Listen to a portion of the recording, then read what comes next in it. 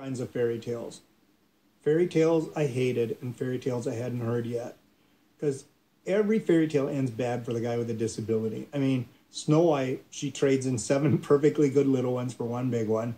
The Ugly Duckling, now that had promise. It starts out really good because it's this huge duck that's big and steps on all the other ducks. I thought that was great, you know.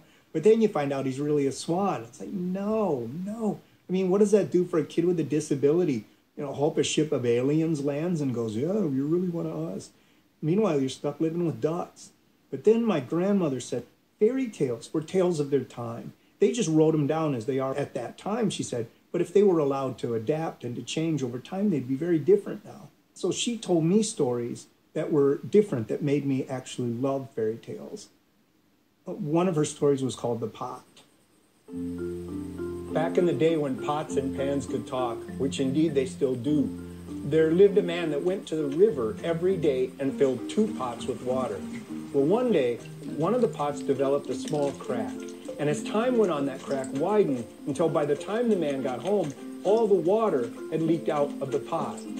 Finally, the pot turned to the man and said, please, every day you take me to the river. Every day the water leaks out. Please, replace me with another pot.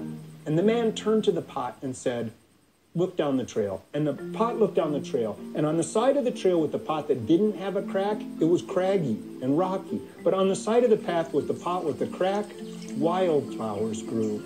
The man said, every day you water those flowers. Every day you make my difficult journey beautiful. I think I'll keep you. The thing I love about the story of the pot is that it's the flaw that gives it its power.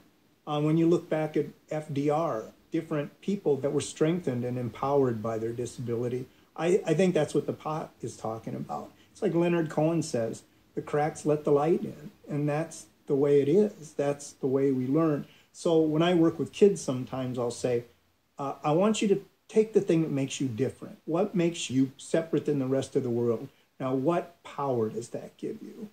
Because it does. That's where we get our power.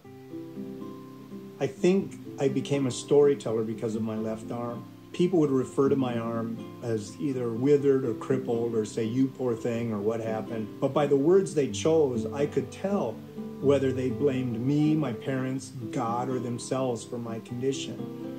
And with that information, I could get what I needed out of them. I mean, it's not on purpose. It's the way a kid works, you know? You're always looking for an angle.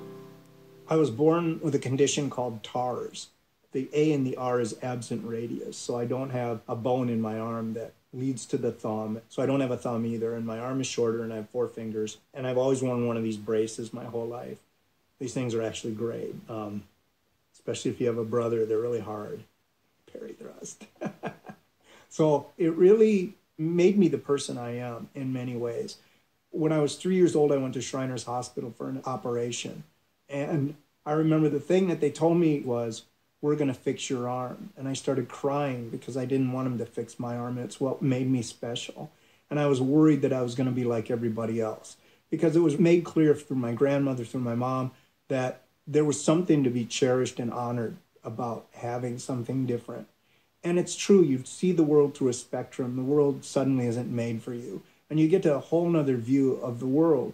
And I always considered that a gift. I still do. I would really much rather have this arm than not have it the way it is.